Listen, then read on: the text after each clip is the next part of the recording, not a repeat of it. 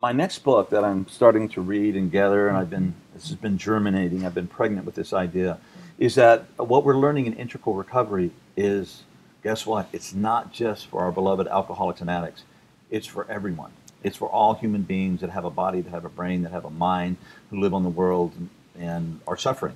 And that just covers about all of us. So the same transformative healing practices that we recommend are good for us all. And I started when I was initially doing this work. We not only work with the addict or the identified patient in the family, but we work with the whole family. So I had everyone reading the book and doing the practices and doing the meditation, the exercise, and different techniques and technologies. So it's not just, I want to get this addiction thing out of the addiction ghetto. And this might be, I don't know. But I think the time is coming, and should be now, where the whole anonymous thing is no longer necessary. Because addicts are us, baby.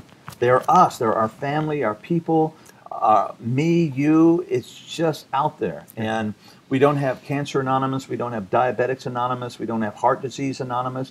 Because there's no shame associated with having a disease.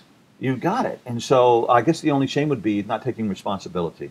And integral recovery is a call for taking responsibility for your life and becoming the best version of who you are, not just for addicts, but for all of us. I really love this. You know that for the last couple of years, I've really focused on working on reducing shame and stigma in and around recovery. And I shared this with you. I just went 2 weeks ago to Las Vegas to a week-long conference called the Lifestyle Intervention Conference. And this was a conference on all the addictions except for alcohol and drugs. So it was all the behavioral addictions.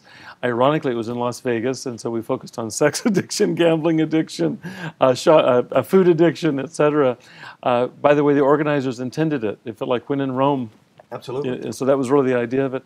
But one of the things I got a chance to present there, one of the things I presented is that the Center for Disease Control, their latest statistics, and you cited today, is that over the age of 12 here in the United States, 1 out of 10 people is clinically addicted to alcohol and other drugs. Yes. So that's 1 out of 10.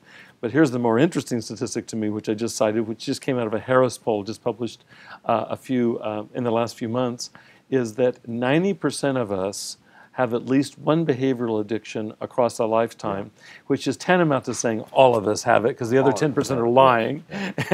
And it's at least one behavioral addiction. So all the other addictions, whether you mentioned work addiction earlier on, internet addiction, which is rampant, is that it is universal. And so I'm right with you. If we could pull this out of the closet, help reduce the 2 greatest barriers to people, from a psychological perspective, from people going to you to seek treatment, are personal shame.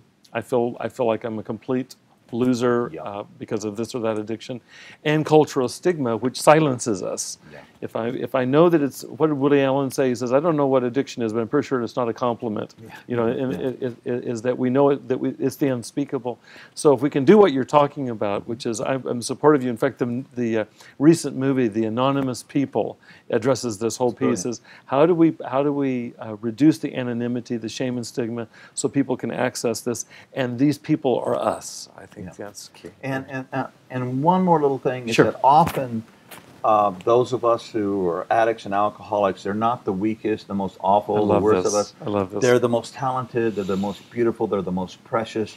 Robin Williams recently, and all the artists and the actors and the musicians that we've lost over my lifetime, the tragic loss. What if we could have had Jimi Hendrix around for another 50 years? John Bonham, Keith Moon. There you go. Jim Morrison, Janis Joplin. On and on.